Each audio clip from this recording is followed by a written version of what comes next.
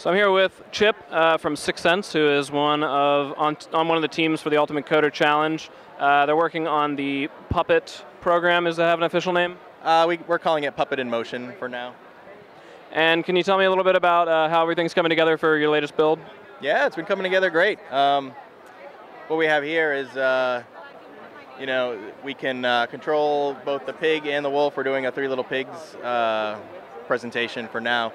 It's kind of a puppet theater idea, so we're going to have different stories that you can choose, and then you can come up and just put your hand up, control a puppet, and it records your voice, so you can change the story however you want. We just kind of provide the environment and the backgrounds and the puppets themselves, and then let you have fun. You can record what you're doing and upload it to Facebook, YouTube, wherever you want, and yeah. That's what we got. And how have people been responding to it that have used it? So far, the response has been really great. People love the simplicity of it and just being able to, walk up and really intuitively just put your hand up and control a puppet. And yeah, people are having fun. A lot of people just coming up and big smiles on their faces, and And do you see this developing into a real product? We certainly hope so. This is kind of our proof of concept, and so far the response has been great. And I think at this point we're pretty sure we want to move forward and turn it into a real product once the contest is finished. So you were telling me you were planning on implementing a way to actually blow the house down? Yeah.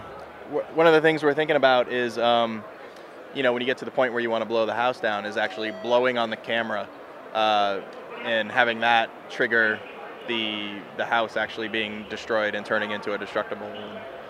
So do you have it looks like you have the physics necessary already to do that, is that correct?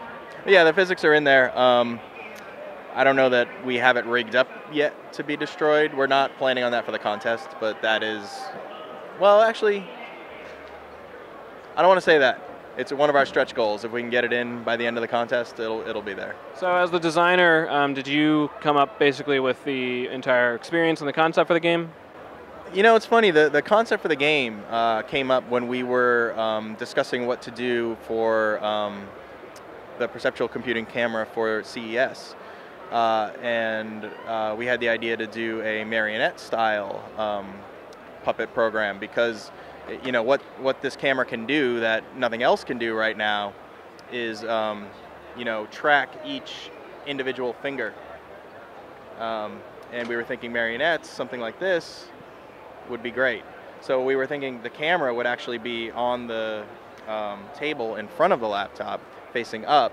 You'd control your hands this way, and you'd actually see the strings coming down from your hands on the screen itself, controlling marionettes. But then we decided that, controlling a real marionette is actually a really hard skill. It's an expert puppetry thing, and we wanted this to be really accessible for kids or anybody to just walk up and be able to do it. So we decided, at least for the duration of the contest, we were going to stick to hand puppets and do that. Very good. Well, thank you so much for chatting with me, and good luck in the challenge. Thanks, Ben. Yep.